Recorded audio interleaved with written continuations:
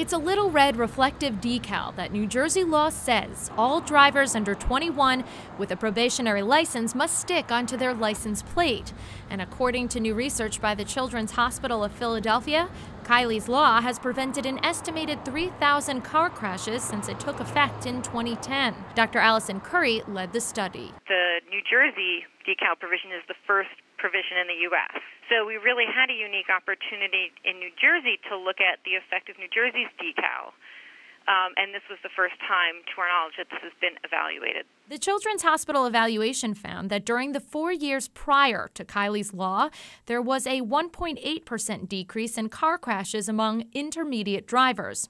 In the 2 years following the law's implementation, they found that crashes decreased at 4 times the pace, at a rate of 7.9%. A spokesperson for the administrative offices of New Jersey courts says 9,500 tickets have been written since Kyleigh's law took effect.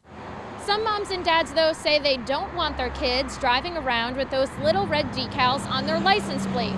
Greg Troutman is one of them. I see it as a target for people to prey upon young folks. Young people driving a car, a young pretty girl driving a car with a decal on it, late at night. It's dark at 4:30, coming home 5 o'clock, seems safe, but she's got a decal on her car. That can be a problem. Troutman is a father, but he's also an attorney, and he fought Kyleigh's law all the way to the state Supreme Court. He lost, but he believes that this new study is flawed. The flaw in the study is you have to know how many young drivers have decals on their car. If you drive around New Jersey, as I do and you do and people watching do, you don't see decals on cars. To suggest that the reason for a decline in the accident rate among teen drivers, if indeed there is, I'm not even conceding that, was caused by the decals, it's absurd.